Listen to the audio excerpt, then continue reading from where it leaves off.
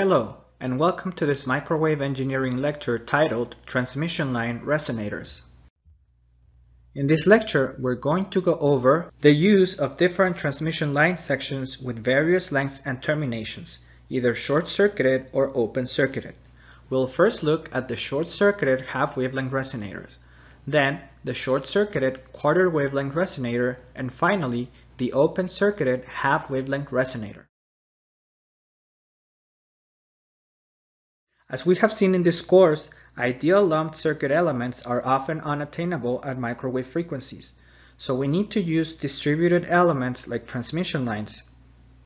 Here we will look at the short-circuited half-wavelength line resonator. At the resonant frequency omega naught, the length is L equal lambda over 2. But also notice that there are also other resonant modes at multiples of lambda over 2, given by this expression where n is an integer.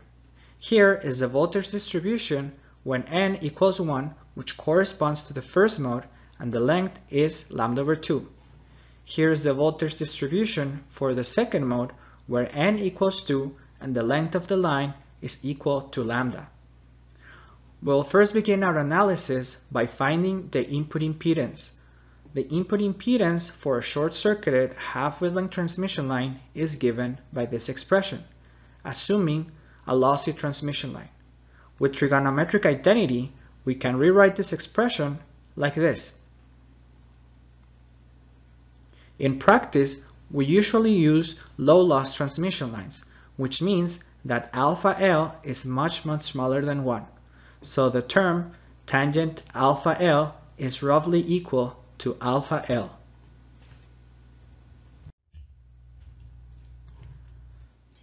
Now let's look at frequencies near resonance to find beta L. Remember that omega equals omega naught plus delta omega. Now beta L equals omega L over the phase velocity, which in turn is equal to omega naught L plus delta omega L over phase velocity. At the resonant frequency omega naught, we have that L equals lambda over 2, which is equal to pi times the phase velocity over the resonant frequency. We can now substitute this expression and write beta L as pi plus delta omega times pi over omega naught. Now we can find tangent of beta L, which is equal to tangent of this expression and is roughly equal to delta omega times pi over omega naught.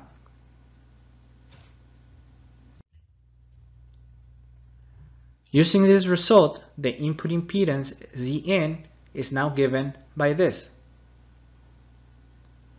Simplifying the expression, the input impedance is roughly equal to Z0 times alpha L plus J delta omega pi over omega naught. Notice that this expression has the form of the input impedance of a series RLC resonance circuit, given by this expression.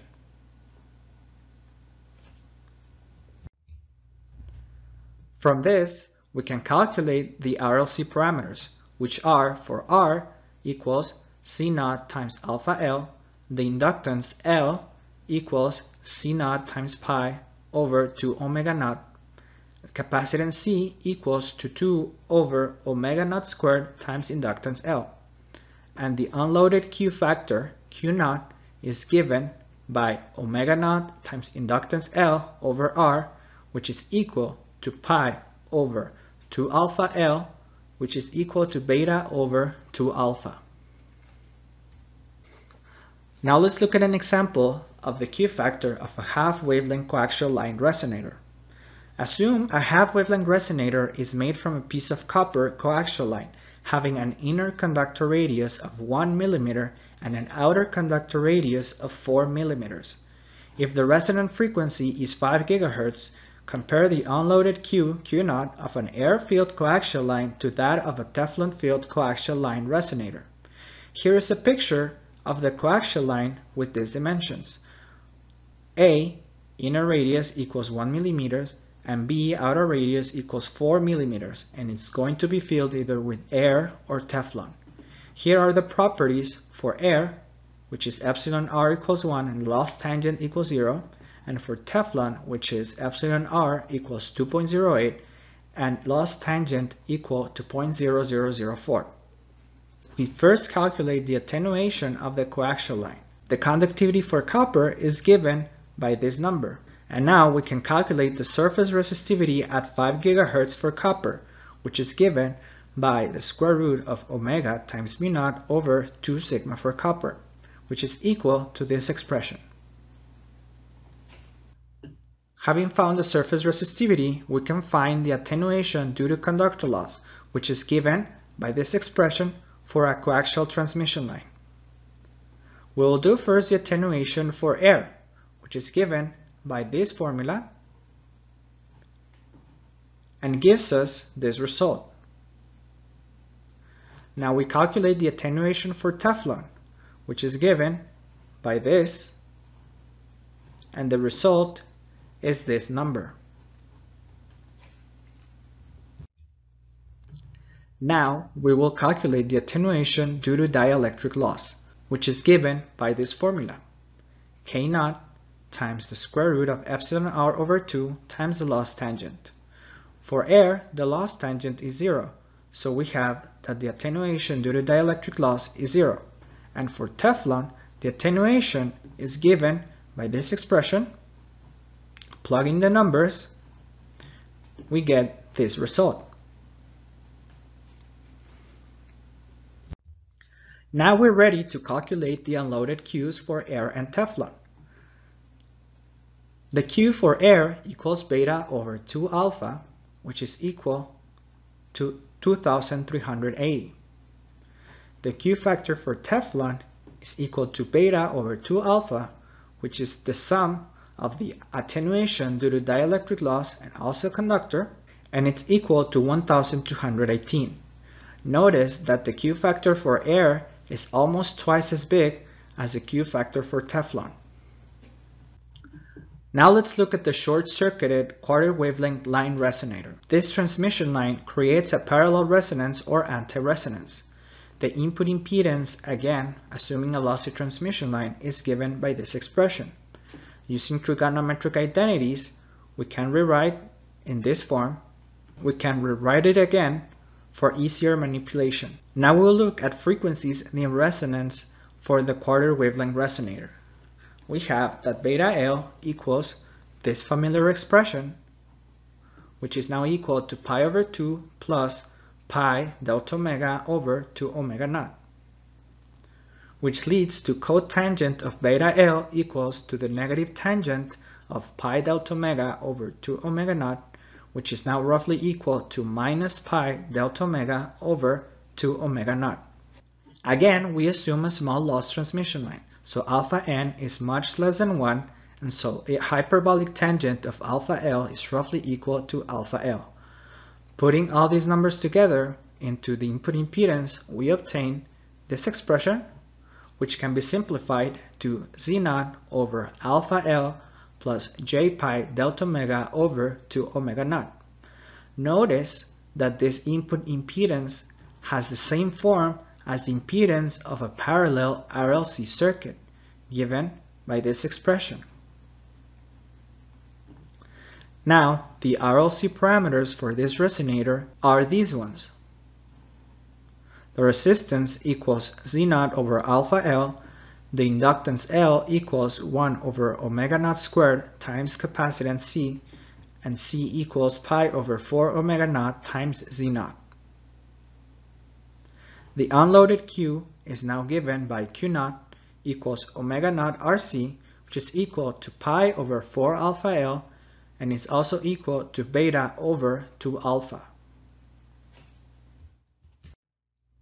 Now let's take a look at the open-circuited half-wavelength line resonator.